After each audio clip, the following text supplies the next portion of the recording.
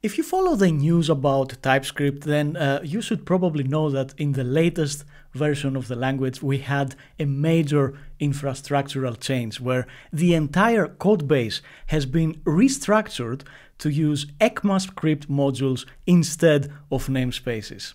So why did the maintainers choose to use modules instead of namespaces? Well, my friends, in this episode of Too Long to Read TypeScript, we will do a deep dive on namespaces. Let me explain what is a namespace, what problem is trying to solve, and how you can use namespaces to structure your code into multiple files. We will talk about nested namespaces and ambient namespaces. We will also compare them to modules to understand which one we should use in our code base. I have collected everything that I know about namespaces in this video, so let's switch on it. How about Joey Peponi? Oh, still too ethnic. My agent thinks I should have a name that's more neutral. Joey Switzerland? Oh, that's probably a wrong channel. 1 minute, I got it.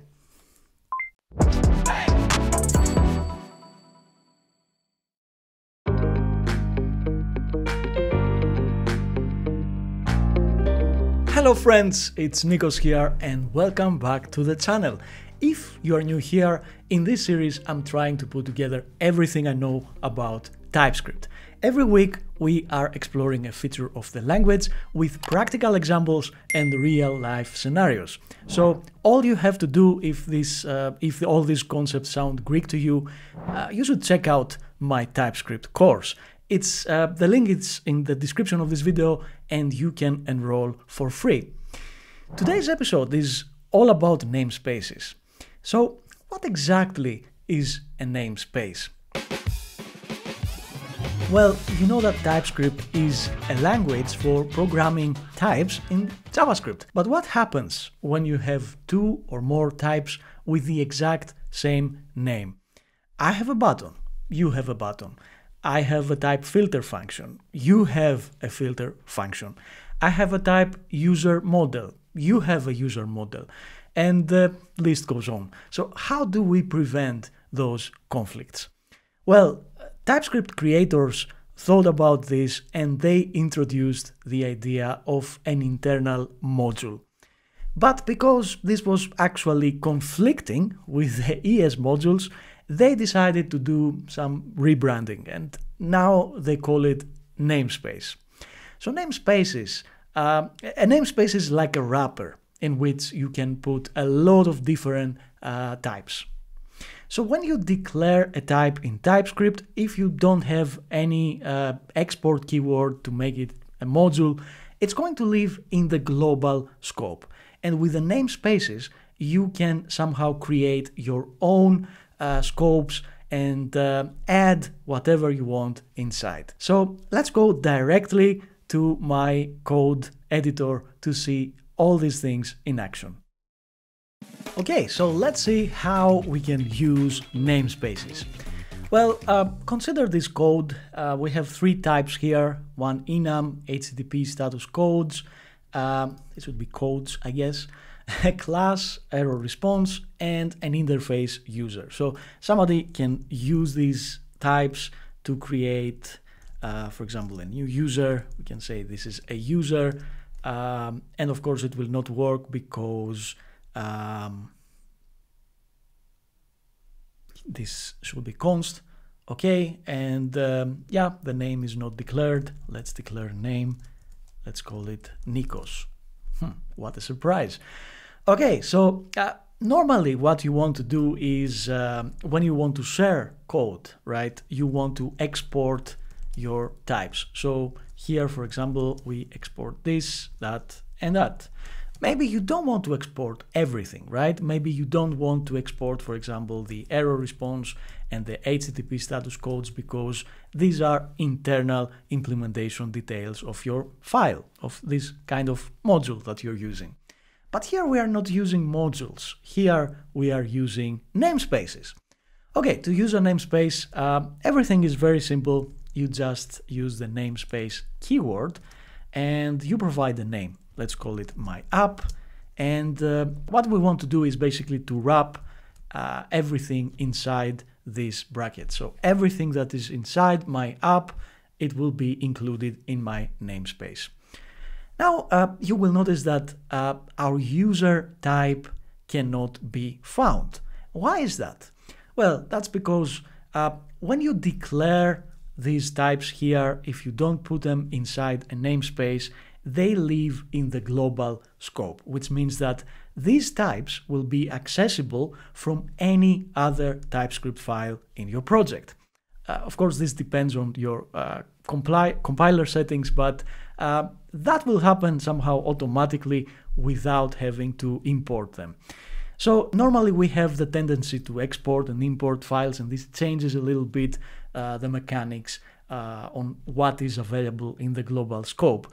However, if you have stuff in the global scope and you want to isolate them, then if you use a namespace, here, instead of using directly your types, you need to provide the name of the namespace. And now this user is not any user, it's the user that I have inside my app.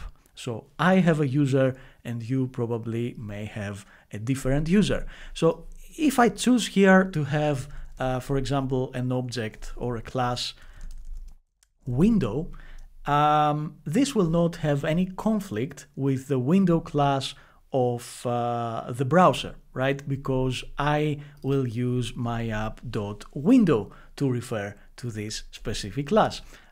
I don't need a class window at the moment, so I will not declare that. However, one interesting thing I would like to show you about namespaces is what will happen if we compile our example here. So let me fire up my terminal and let me compile my index.ts file, and then this immediately it will produce our index.js file. Now let's put these files side by side just to compare what is included in our index. And as you can see, pretty much namespaces are available at runtime, which means they will somehow encapsulate everything you put between these two brackets.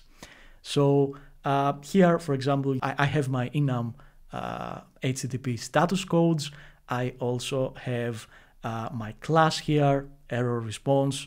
Where is my user? Somebody will ask. Well, if you remember, interfaces are a TypeScript only feature and they are not available at runtime. So it is by design that I don't see anything here. However, if I choose not to export my interface user, if I have, for example, the interface user here within my namespace, my app, without using any export, you will notice that basically it's not available outside of my namespace. So consider a namespace something like a class, right? Something that is not public, it's not available. Something that is private, for example, can only be used inside of your object. And basically that's a namespace. We just saw that a namespace is not an abstract TypeScript only feature, but it actually organizes your code by isolating it inside objects. Another cool feature of namespaces is the ability to merge their implementation. Let me show you how this works.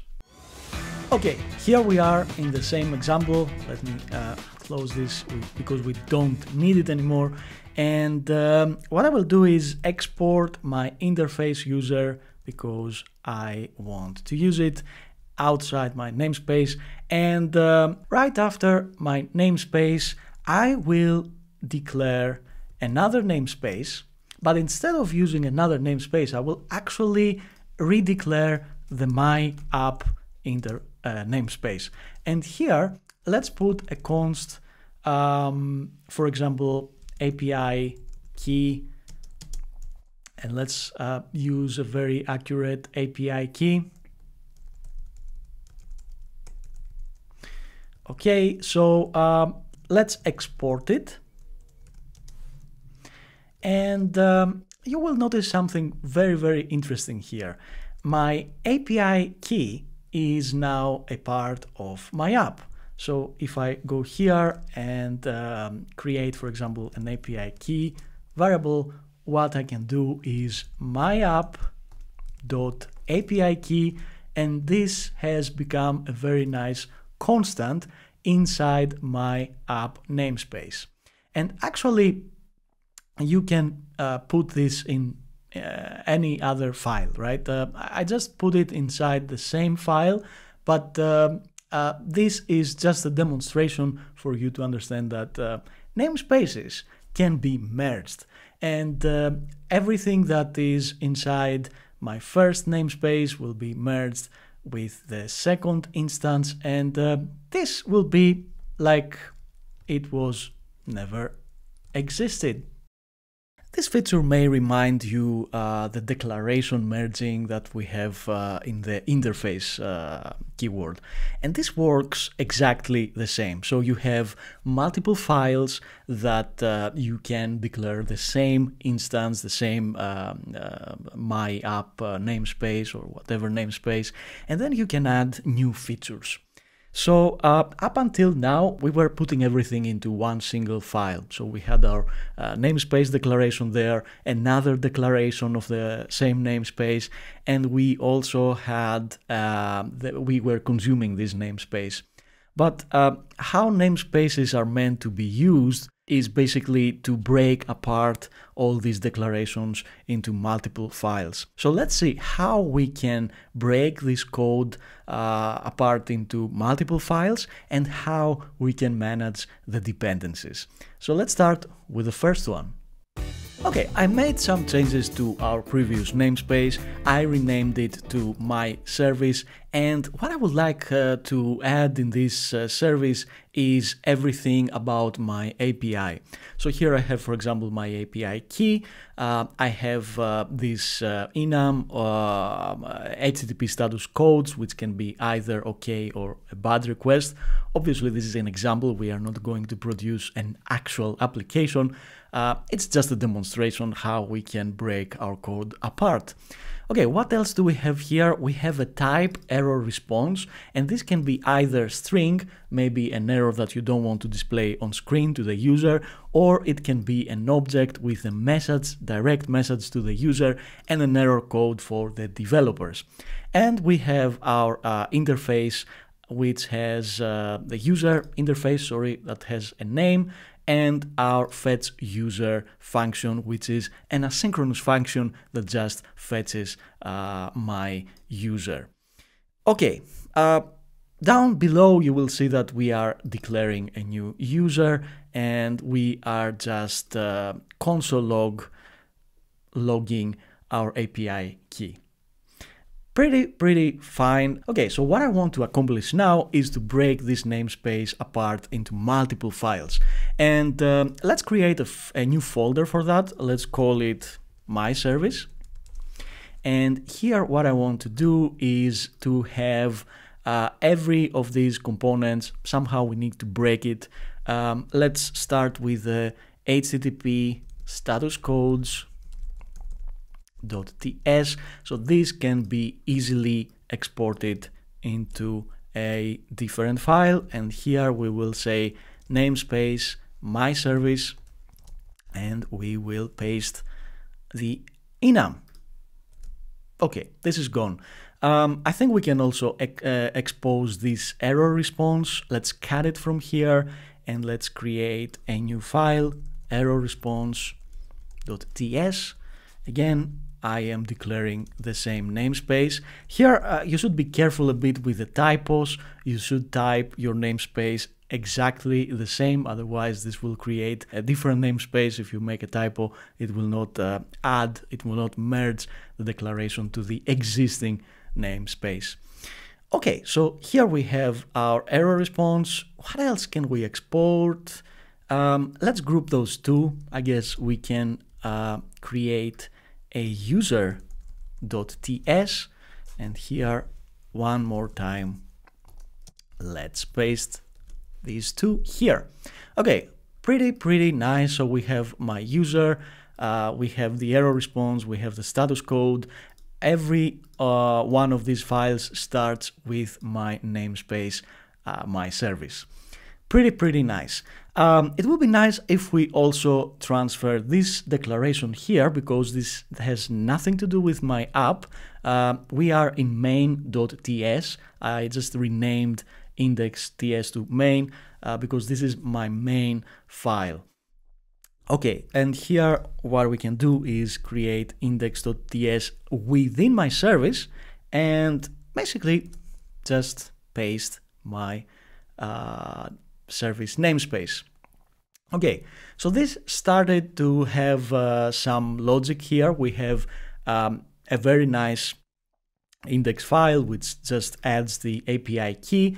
We have the user service, the error response type, and the status, HTTP status codes. Okay, great. The next part is to just compile our application. So let's fire up our terminal and npx_tsc. Let's hit enter, and now you will notice something a little bit weird, but it actually makes sense. TypeScript has created one JavaScript file per TypeScript file. What I mean is that next to main.ts we have the main.js, and the code seems nice here. It seems logical. However, it will not work because it's kind of not connected. So there is no dependency across our files. Another strange behavior is that there are files like, for example, this error response type that you see. This file is empty because actually this is a type, and if you remember, type aliases are only available in TypeScript. They will never make it at runtime. Okay, so what we need to do here is two things. First of all is to change our compiler settings, and I will do that in a minute. And the second thing is to manage dependencies. Let's delete these files first. I'm selecting all the JavaScript files. Let's delete them right away. Of course, there's a better way to do that. However, I think we are fine.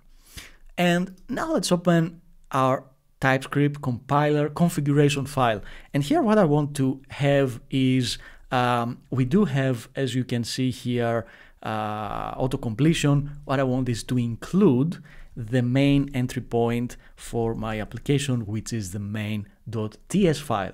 And just to spice it up, I want to set the out_dir folder. Let's uncomment this line and let's set it to, I don't know, dist or something like that. So this is basically the output folder for everything that TypeScript will compile. And our first line, this one here, this is the main entry point for our application. So all of our code starts from main.ts. Okay, so you will notice now that everything goes red when I open the main.ts because TypeScript doesn't know from where this my service namespace is coming from. This is not in the global scope because we haven't defined anything here like namespace, my service, for example. If that was in this file, that should have worked. However, we have my service in a separate file. So the question now is how to basically import. Let's use this concept of import from the modules that we saw last time. How can we somehow tell TypeScript from where to find this dependency? Okay, so far we managed to create a folder that contains everything about my service.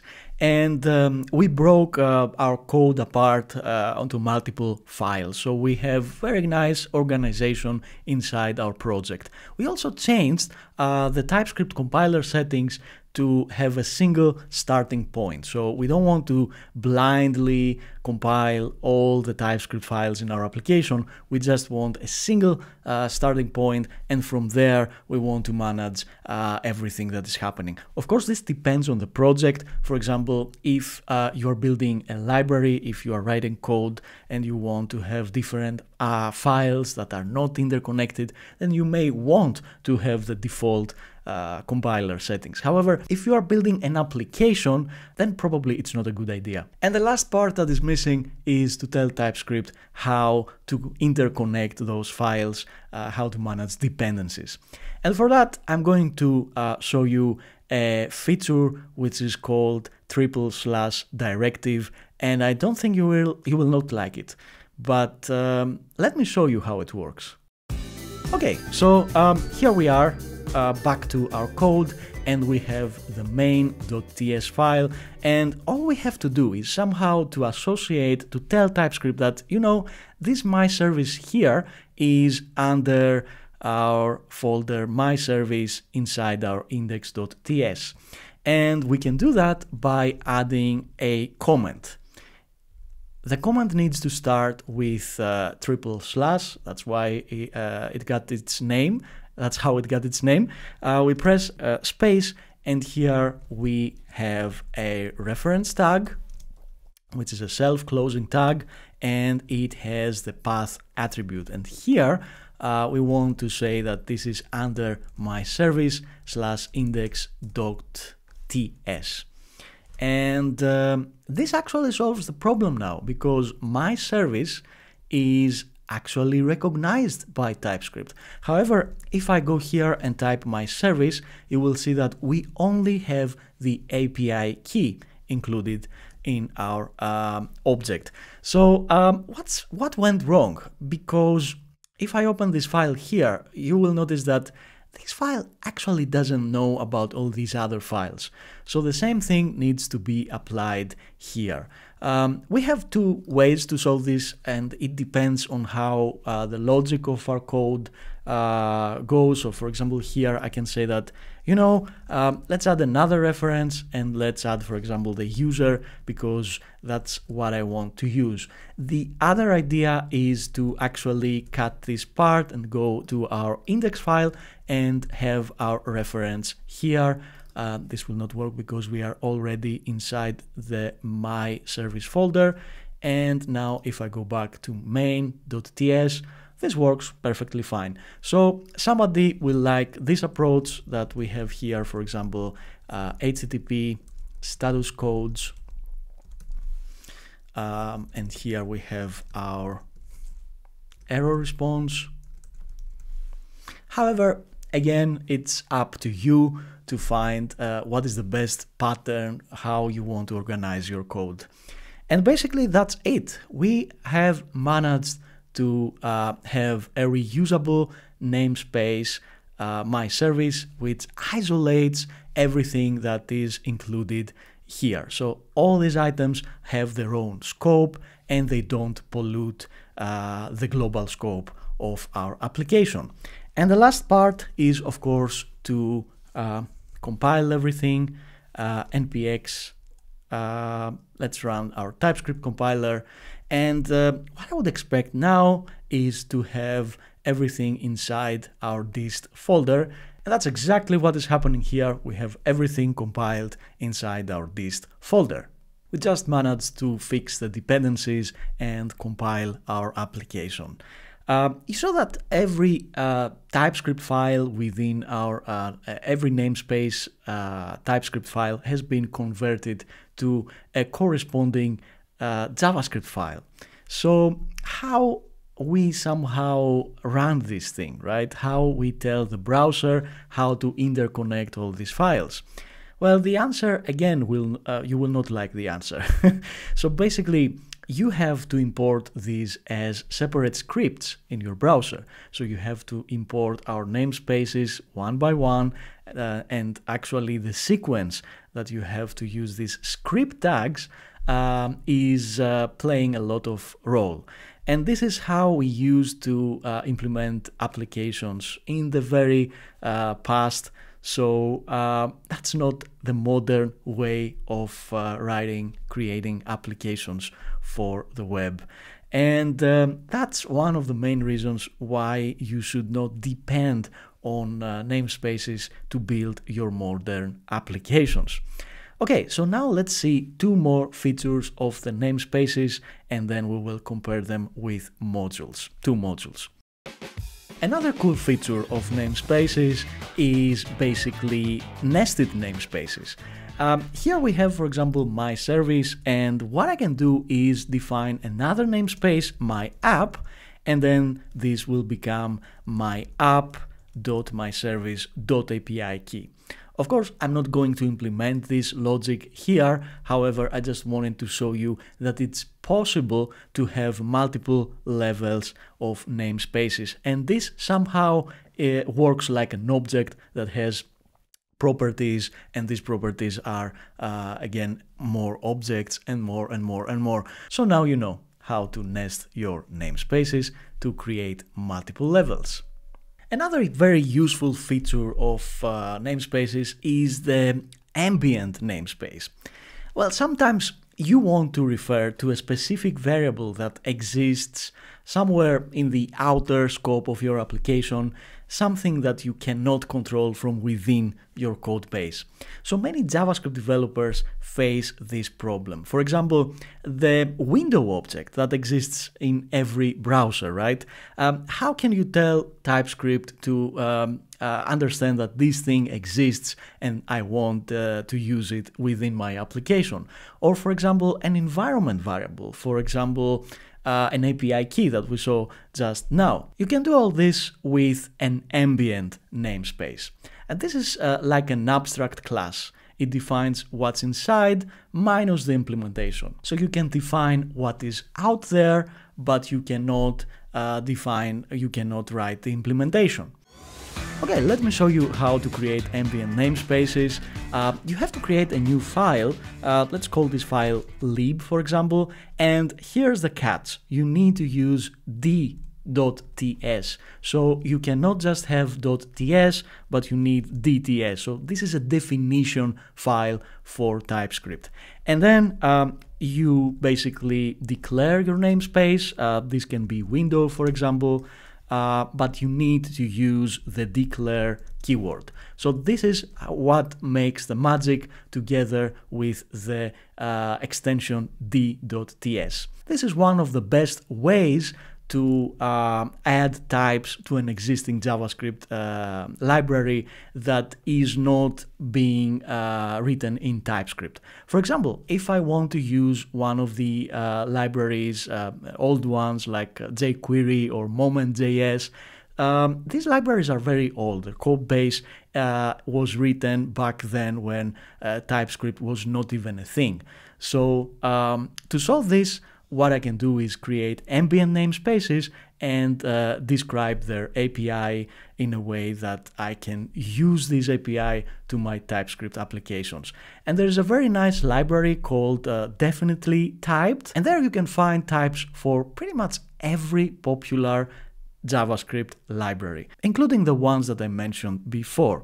And you may probably already used one of these libraries. If you ever had to npm install save dev something like types/jQuery, and that's exactly how the popular repo Definitely Typed is working. For those who aren't familiar with it, this is a repository for high-quality TypeScript type definitions. And you may have used one of these definitions already in your project if you ever have installed an npm package that has a prefix types in your projects, and most probably this is coming from the Definitely Typed repo. I'm actually planning to create an episode on how to create your own type definitions for your libraries, yeah, just ping me, write me in the comments down below if this is important for you. I will put it at the top of my backlog. It's useful to compare namespaces with modules and understand the differences and similarities.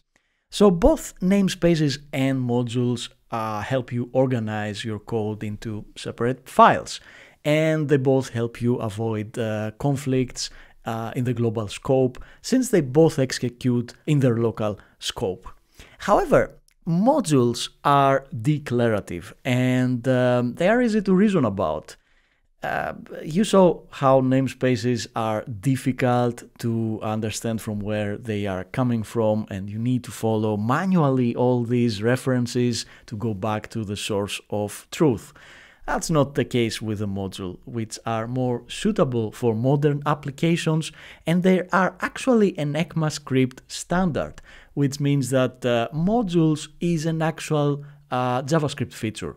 Namespaces was the solution that TypeScript developers have thought to overcome some of the difficulties of the JavaScript language, but now JavaScript has been involved and it provides much better features. So modules are more flexible and they help you build a reusable API. Now let's go to namespaces. So as we saw, namespaces are hard to work and reason about, but they have some potential usages. They are suitable for creating type definitions because they support basically ambient types. We can use the existing JavaScript applications that are legacy and they were never migrated to TypeScript, and we can add these type definitions to help the TypeScript projects to understand their API. So unlike modules in which you really have to declare what you are exporting, with namespaces you can have an abstract declaration. Okay, great. So basically, if you are writing, I don't know, if you are a maintainer of the definitely typed repo, then most probably you have to use namespaces. But I know most of the people are not, so most probably for your own project you need to use modules, and this is the only way to go when you're building a modern application.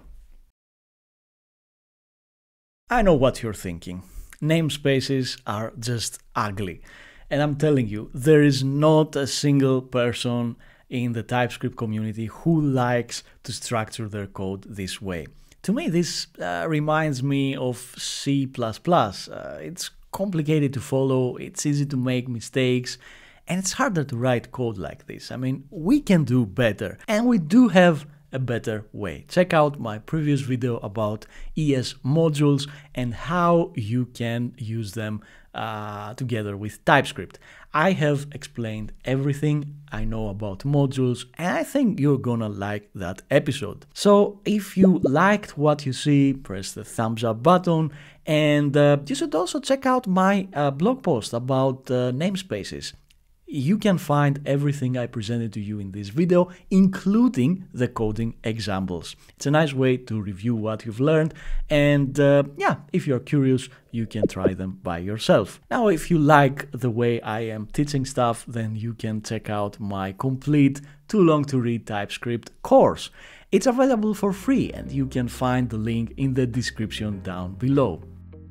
I hope you enjoyed this episode, and thank you very much for watching and for supporting my channel. If you like what you saw, then consider pressing the subscribe button.